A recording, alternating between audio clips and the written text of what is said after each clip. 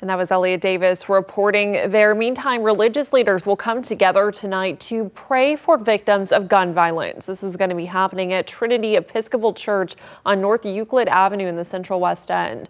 The service starts at 6 p.m. Also happening today, the Warrenton, Missouri Lions Club is hosting a fundraiser. It's all for drug awareness and their billboard project called Enough is Enough. Sabrina Whipfler originally put the billboards together to remember her nephew who overdosed 11 years ago. Since then, they've had 4 billboards showing 42 victims of drug abuse put up in Warrenton.